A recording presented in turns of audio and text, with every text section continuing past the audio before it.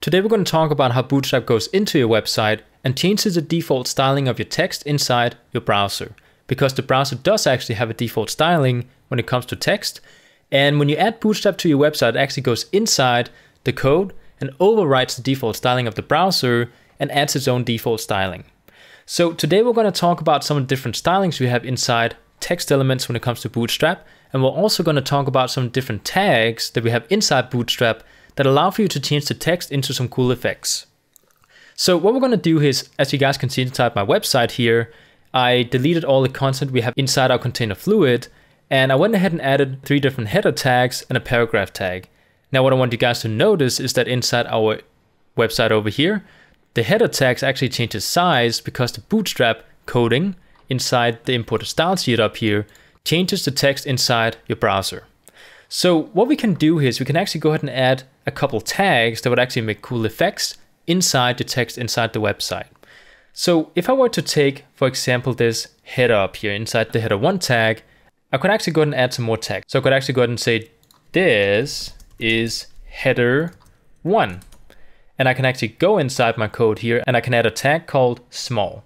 So I'm going to go ahead and open up the tag here. I'm going to write small. And I'm going to close off the tag right after header 1. Like so. And if I refresh the browser, you guys will notice that we get a different type of styling for the h1 tag because we add the small element around it.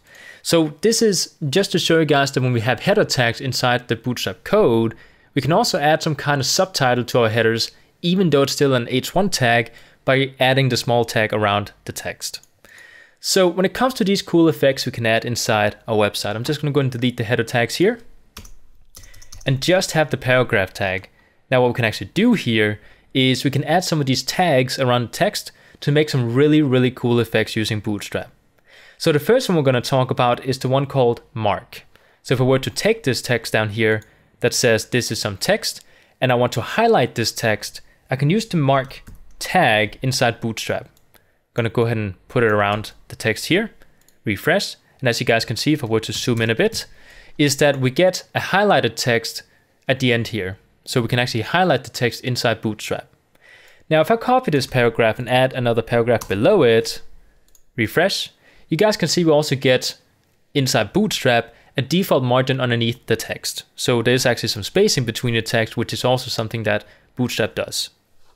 Now, if I were to change the mark tag into something else, let's say I want to do something called an abbreviation. So I'm going to say ABBR, which is when we use some kind of abbreviation inside the website. So let's actually go ahead and just move this up to text. And the user doesn't know what text actually means. So what I'm going to do inside the abbreviation tag is I'm going to add a title and say text means this is a paragraph. You know, just to not confuse the reader. I'm going to save this, refresh the browser, and as you guys can see, we now get this little dotted line underneath text. If I were to actually hover my mouse cursor on top of it, it now says inside a small text window, this means this is a paragraph. So we can actually, you know, tell the user what we actually mean when we abbreviate a specific word. Let's say I used lol inside the website, which I would never do myself, but let's say I use lol, and then we have a old person visiting our website. They don't mean what LOL means. They can be told inside this hover what exactly lol means. Now, if I were to go back inside my website here and just go ahead and copy the paragraph tag one more time, we can actually go ahead and add something called a block quote. Now, what this means is that, let's say I want to quote a specific person. What I can do is I can go and say hi there, and then say that this is some text, is a quote by some specific person. I can actually go ahead and change the mark into a block quote, like so.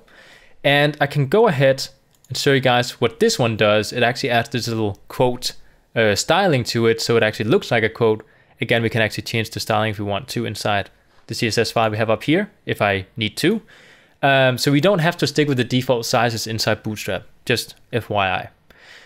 And again, I can actually use FYI to add an abbreviation to it because it means for information, get it?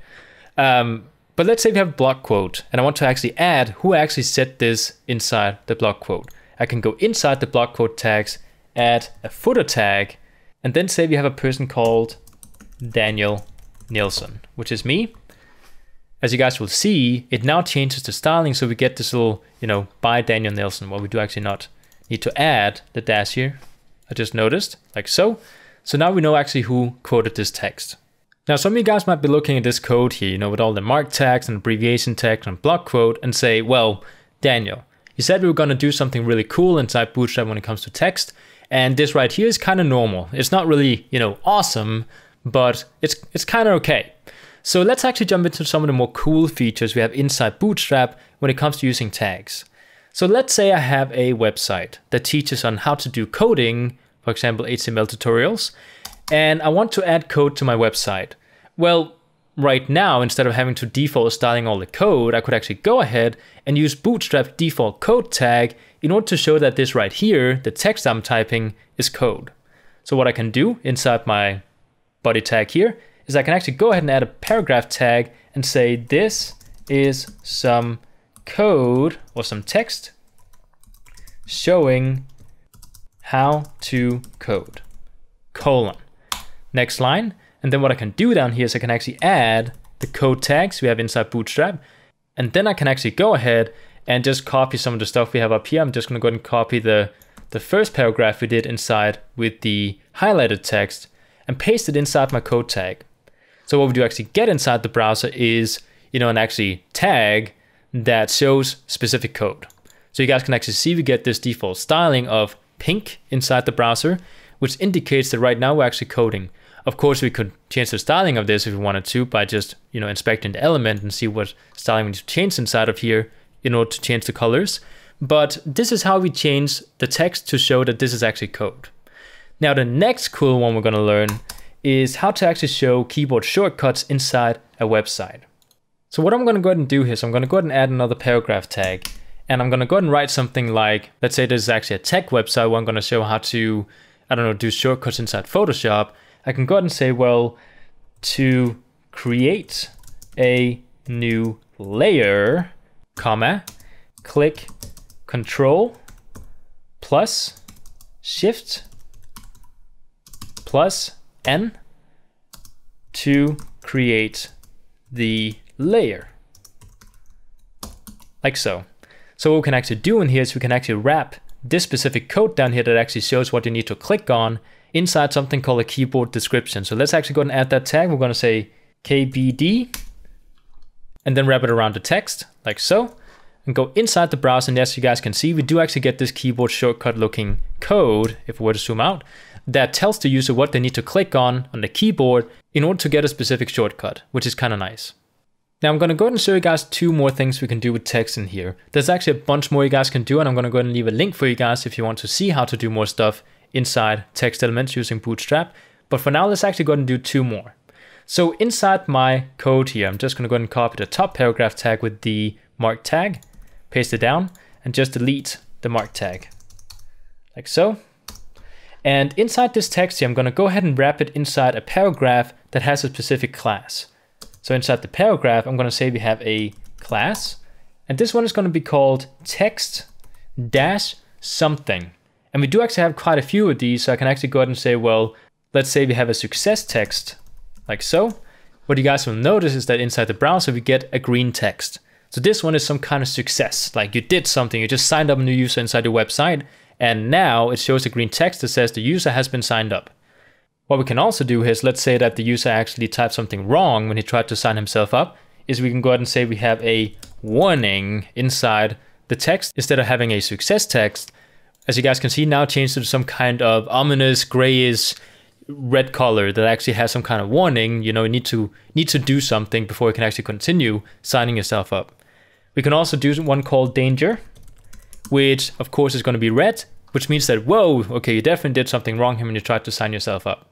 So we have a bunch of these different stylings in here we can use for text in order to change the color into some kind of, something that indicates something specific like danger or success, or if you want to mute something, make the text less noticeable. We have a bunch of these, and again, the link in the description will tell you guys some more, colors that you can actually add to the text. Now, the last one we're going to learn here is something that actually changes the background color of your text. So I'm going to go ahead and create another paragraph. And instead of saying text danger, I'm going to go ahead and delete it. And I'm going to go ahead and say we have something called a BG dash, which means that we have some kind of background change, in some kind of color. So what I can also do here is something similar to the previous one. I can go ahead and say we have a success, meaning that right now, if I were to refresh the browser, you guys can see that we have some kind of success message with a green background. Now, this might be even better if you want to have some kind of, oh, you just signed up a new user and have a message writing inside the browser, because this one is quite more noticeable. We can also do something very similar to the previous one, like saying we have a warning. Again, if someone types something in, they forgot to write something, then we get this brownish, bright color. We can also do the danger color, like the text above it, which means we now get this red color. So this is how we can actually change some of the stylings or some of the effects we have on text inside Bootstrap. I hope you guys found this useful, and I'll see you guys next time.